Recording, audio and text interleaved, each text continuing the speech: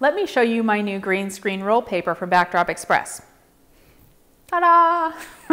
It's the Tech Green roll paper, and it is 107 inches wide, which I love because it's huge. I don't really have to worry about positioning my model more than, a little bit, because we've just got all this space to work with. Let's talk about the benefits of having the roll paper as opposed to any other kind of background. First, it's smooth. I don't have to worry about wrinkles. I don't have to worry about ironing it. It's awesome. It's perfectly smooth. And it's really easy to light because it's so smooth. The other big benefit is that when it gets dirty, I cut it off and I roll down some more. It's awesome. It's so easy to use.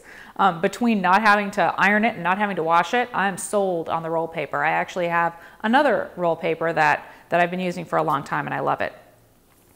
Let's see, tips. I talked about tips in my video that I posted yesterday when I showed you my collapsible backdrop.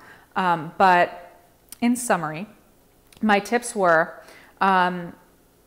use consistent lighting on your backdrop. When you are shooting video, which I was set up for yesterday, I was using just work lights that are super bright and they light up my background. But when I am shooting still photography, let me show you what I use.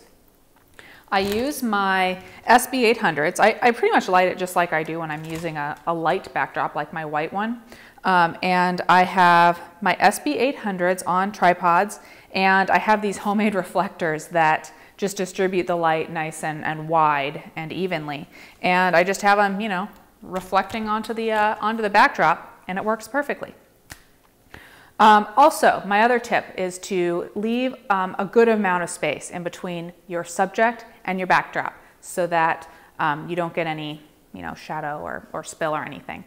Thanks again to Backdrop Express for the green screen roll paper and the collapsible backdrop. You should definitely check out their website. It's backdropexpress.com. They have a good selection of backdrops and backdrop related items.